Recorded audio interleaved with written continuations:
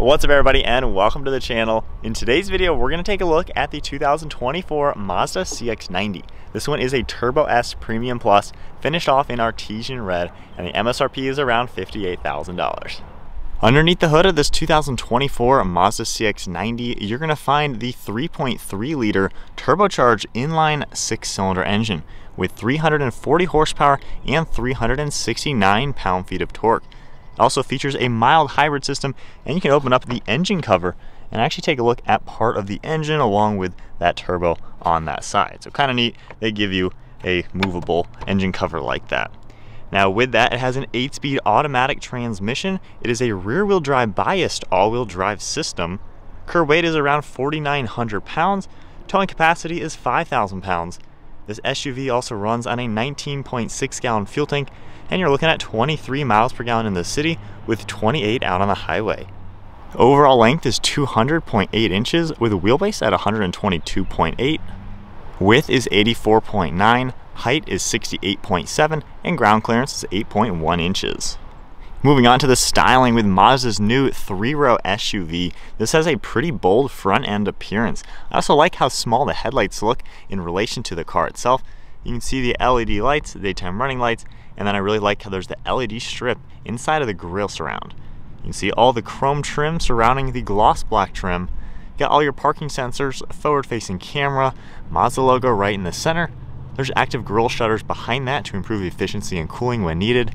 And then I like how all the body color surrounds this front bumper. You got a nice trim piece on the far side with an air inlet, more chrome trim on the lower portion, and then more air inlets to provide more cooling. Overall, it's a pretty nice looking family SUV. It's pretty bold and it has an elegant touch to it. There's a sharp line on each side of the hood fading towards the windshield, just giving it that wider look for the hood. Certainly does have some nice road presence. At the side profile, you can see how the body color continues with paint to match fender flares, which are a really good touch. And this even has a set of 21-inch wheels. Got a nice two-tone design, multi-spoke look.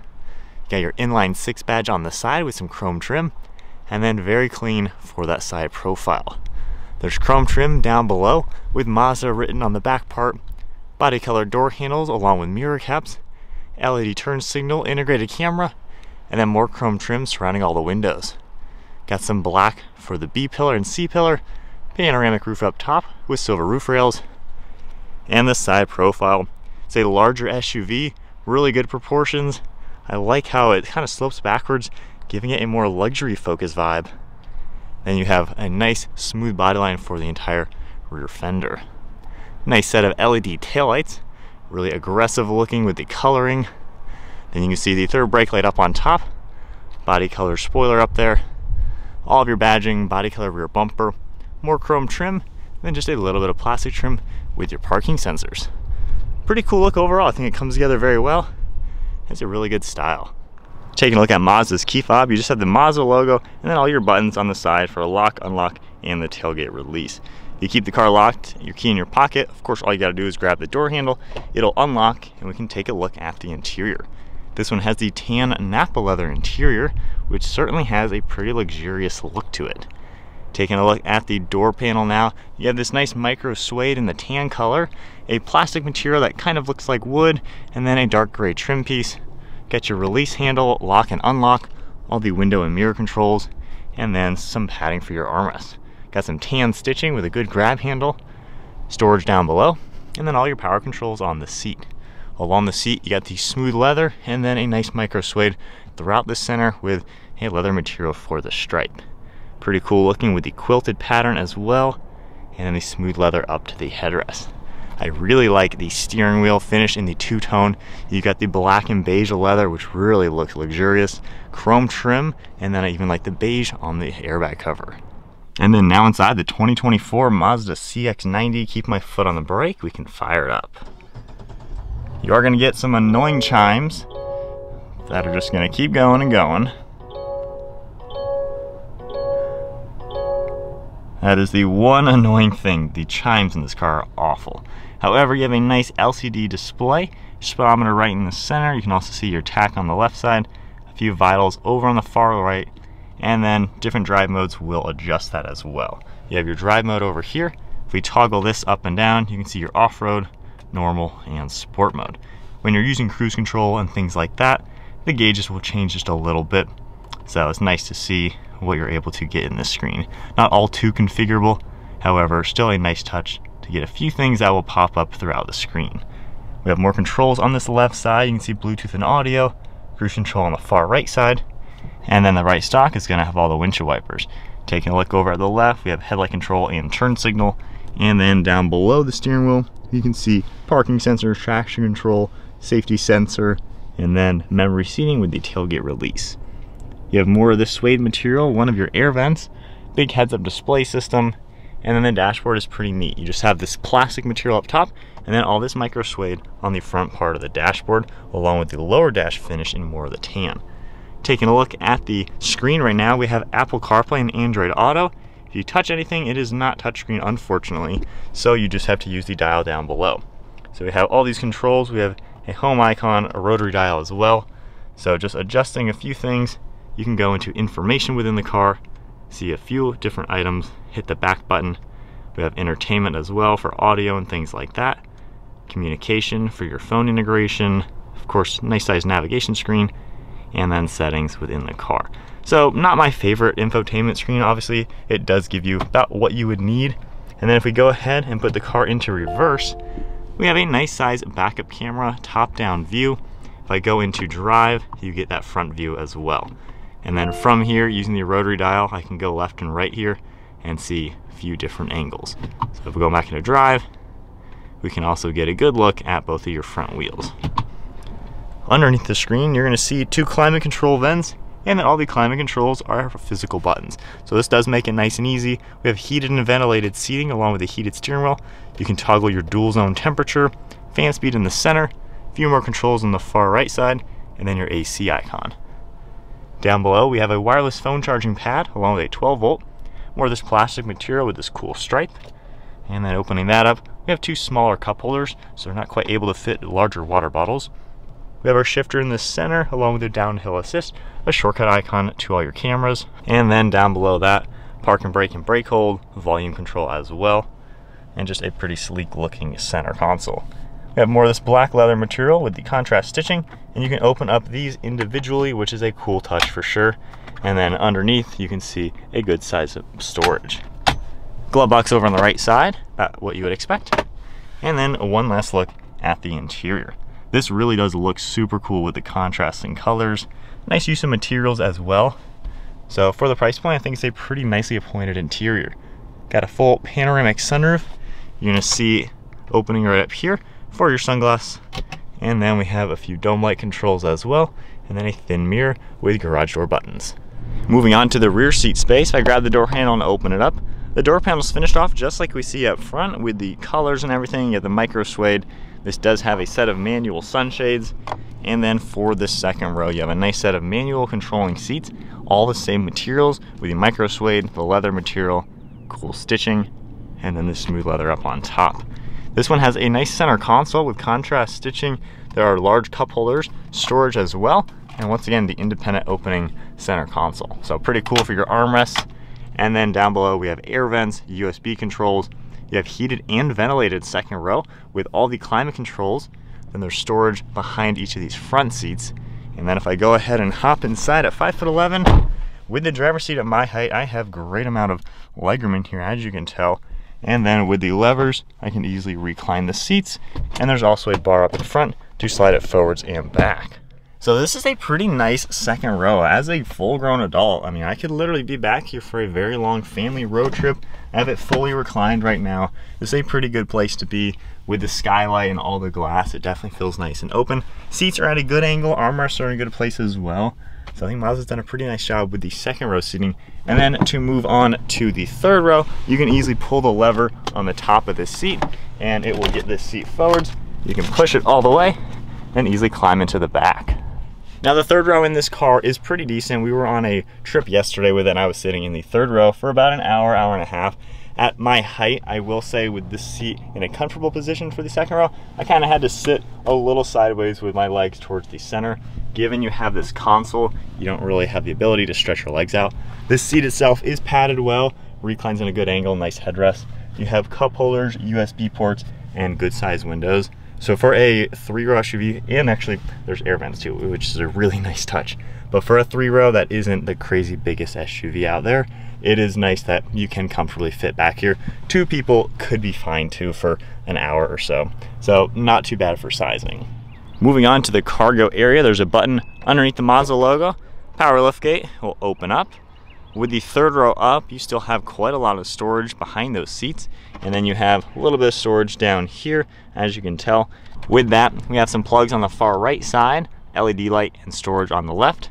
And then by just grabbing these handles, headrests are gonna pop down and we can easily fold these. So with the 3rd row down now, you can see just how much more space you're gonna get. Definitely a nice size rear end. And then if we take a look at these seats now, just pulling the recline lever, sliding the seat back and pushing this down, you can see they're gonna fold down nice and flat. Might be a little bit of a concern given this is not carpet, so if you're using this for a utility, might wanna put something on top of that. But nonetheless, still a lot of storage space in here. If we take one last look with the 2 seats, you can see just how much space the CX-90 is gonna offer. And then of course we have your button up on top, and we can easily close the liftgate. All right, setting off now.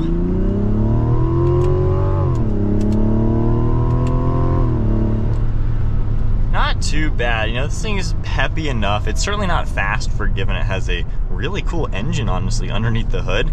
But, you know, for a family 3-row SUV, it gets up to speed nicely. Really not gonna complain. As far as some normal driving, you know, the seats are pretty comfortable. They could be more padded. They're not insanely soft. However, I mean, they're very supportive. I really wouldn't have an issue for a long drive. Great visibility out the windshield. All the mirrors do a great job. Over your right shoulder, honestly, nothing to complain about for visibility. You have a lot of glass in here. My favorite thing for sure is the color of this interior. I'm not the biggest fan of this micro suede. It doesn't look like real Alcantara. It's just a little bit too fuzzy. I honestly wouldn't mind this just being leather. I think they could have done a better job on the micro suede. Other than that, this is a really cool interior. The steering wheel looks so cool. I love the chrome trim to it. I mean, this feels like a nice car, and at the price point, sub 60 grand for a real 3-row SUV, I honestly think this is really well priced. It's quiet in here, pretty smooth to drive. Slow speeds, the transmission can be a little jerky. I notice if I'm slowing down, like if a car in front of me is gonna be turning, and then I accelerate, it takes a little bit to downshift. You can feel it, and it kind of jerks the car a little bit. So I wouldn't mind maybe a little bit more refinements to the slow speed transmission gear changes. Other than that, I mean, steering's nice. It's got a heavy feel to it. However, it just makes it feel nice and direct. Obviously, it's very lightweight and easy to use, but it's more direct than some other cars in this class. So I like that. It's got some feedback to it. Good armrests, good seating position with all the adjustments. Not really too noisy or anything in here. As far as suspension goes, I can feel the bumps. You know, this doesn't really drive like a ultra luxurious car or anything like that. So it just drives more like a nice normal SUV. So you can feel some bumps. It's got a little bit of that feedback to it. So it's not like the most luxurious driving SUV. While it looks really cool and luxurious, you know, it doesn't really quite drive like a luxury car. But nonetheless, good ride quality, feels nice in here. And yeah, power brakes, they do a good job as well. The interior technology is fine. You know, I think if you're looking for something that isn't the craziest with all the tech, so many screens, too much stuff that you're never gonna use, Mazda keeps it simple. You know, you still have a digital gauge cluster, not really all too configurable, but when you're on the cruise control, things like that, you know, it gives you a nice look to it. Hitting the bumps, you know, the car feels pretty solid. Biggest complaint, I wish this was touchscreen. I wish it was a little easier to use. I'm just not the biggest fan of Mazda's infotainment. However, if you have Apple CarPlay running, honestly, that's pretty much all you're ever gonna use. So I really don't have any complaints with that from that standpoint. All right, so my honest thoughts perspective with this, stepping on the gas. It isn't as fast as I thought it would be, given it has the inline turbo with the mild hybrid system. So I was expecting it to be a little bit quicker. Not to say this is a sports car in any means. However, you hear the numbers, you hear the engine, you know, I would think it'd be a little faster. Nonetheless, I'm a sports car guy, so obviously that's what I think about with every car. But for the family, for a nice normal family SUV, I'm pretty impressed with this. You know, I feel like years ago, to get a 3-row, you had to get something huge, something that didn't fit in your garage, something that barely fit in your driveway, something that is bulky, hard to park. Nowadays, there's a lot of really good 3-row SUVs. You got the Grand Highlander from Toyota. Honestly, no complaints with that. The Nissan Pathfinder, same thing. So those three, you know, including this, seem like pretty good options. This interior is really nice, and I would say this is the nicest interior of the three. And again, the steering wheel reminds me of a Bentley. So this steering wheel being such a focal point as a driver, to me already makes this interior just feel so cool. You have Napa leather on the seats as well. And yeah, there are plastics, synthetic materials, and things like that all throughout. So of course you're gonna get that in a car like this. It's not a high-end $90,000 BMW X7 or Mercedes GLS. So it's significantly cheaper than the European rivals, to where the price feels nice. I don't feel like this is overpriced whatsoever. The last 3 days driving this, you know, we went on the trip yesterday and everything. I didn't even know how much this cost. Looking up the specs and everything, it's sub 60. So not bad at all. I'd say one of my biggest complaints as a driver and as using this like a normal car is just putting stuff in places. I hate having things in my pockets. So the key fob, I like to put my key fob and phone somewhere. There's not a good place to do that. This wireless phone charging pad, there's no lip or anything. And we had 2 of our phones here and the keys. And when I stepped on it once, everything slides out and goes all over the place under the seats, you know. Not cool. I wish there was some sort of cubby. You have your cup holders, which my normal water bottle doesn't fit. So same thing, I have my water bottle sitting in here barely, hit the gas a little bit, turn, and it flew over here. So I would like better center storage. You know, there's nothing on the sides, and even these ones, they're not all too deep. Yeah, I probably could have put my phone and the key in there instead, and then I put my water bottle over here. But that's my only complaint as far as usable stuff. I do like, though, this shelf right here, the way it's designed, I can actually set my phone here and I see my navigation screen. Obviously, you would generally have your Apple CarPlay running and your phone would be probably tucked away or in your pocket if you're not like me and hate things in your pockets. But at least you can put a phone up here, which is kind of cool. So just a few little things like that I'm not the biggest fan of, just minor creature comforts. As far as what you get for what you're paying for in this, you get all the safety features, you have a healthy motor, good efficiency, plenty of space for literally the whole family, and you can tow 5,000 pounds to where, you know, if you got a smaller boat, maybe some jet skis or utility trailer, you could use this as a utility vehicle and go on a family trip, maybe to, you know, a mountain house or a lake house for a week or something. So I could see this being a very useful family car. So it's a good blend of, it doesn't cost as much as a luxury brand, it's not a luxury brand, but it's also not just a basic cheap car. So it's kind of right in the middle, what you would expect, but it does give you the look of the luxury brands. The interior looks amazing, the exterior looks amazing. Fit and finish is pretty on the normal side, I would say.